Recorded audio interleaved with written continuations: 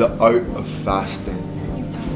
I'm going to give you 2 cycles, one from the Bible and one from the internet. I'll start with the Bible. The Bible always says to not worry about what you eat or even the clothing you wear, but understand that it's like when you intermittent fast throughout the day.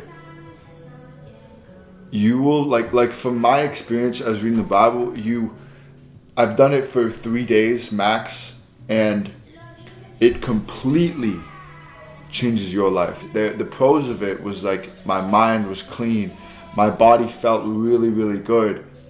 I wasn't as strong during the gym, obviously, because there was low energy. I was really, really tired by 10 p.m.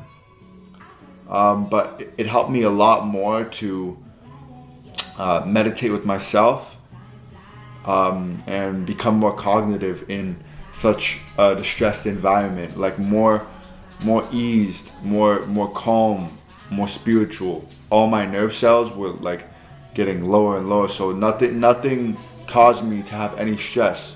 And there's a lot more parables that I could read out, but it helped me humble myself a lot, and it kept me like so calm in the mind, in the spirit, in the soul, in the body. Everything was calm, and it felt like you were on another level. Here is what the internet says, and it's basically the same. It's no different. It all depends on your body type. Genuinely speaking, if you eat a lot and you're over 250 pounds or 300 pounds, then that probably wouldn't work for you. It'd be better to actually get that plan, that meal plan, and that workout plan that you can stay in order with until you lose a specific amount of weight, where then you can fast for your weight loss.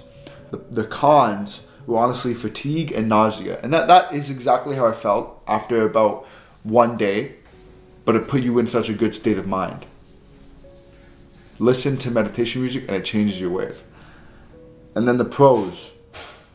So first was weight loss.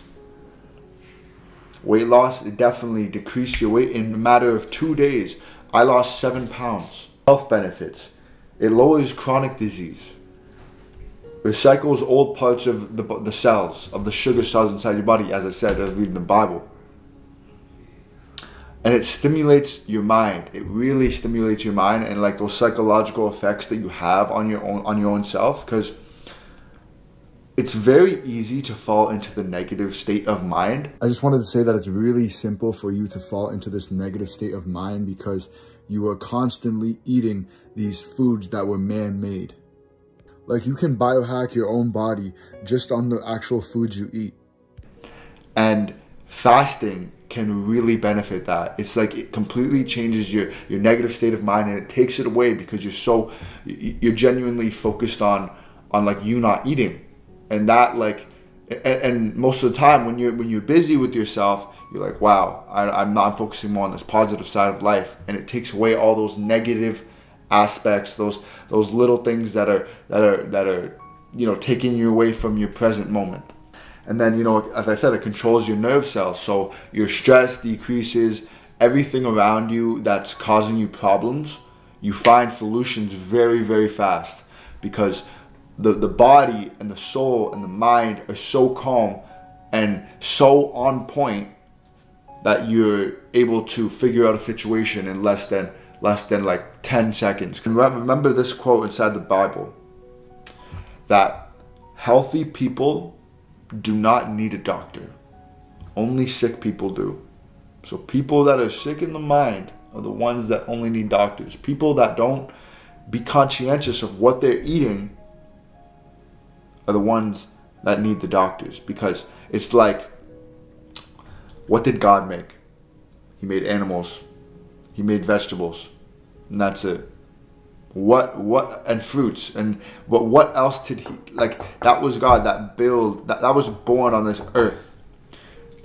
If you're eating McDonald's, Harvey's, all these fast food restaurants, you're going out having breakfast right in the morning, 9 a.m. when you shouldn't even be, because that's the part of fasting. You wait till at least 3 to 4 where you can actually eat and feel better about yourself. 1 meal a day is probably the best thing you can have. The more you eat these man-made foods, the more you're going to lose your awareness. And you're going to lose your spiritual side of yourself because you're eating all of these disgusting foods that aren't good for your brain.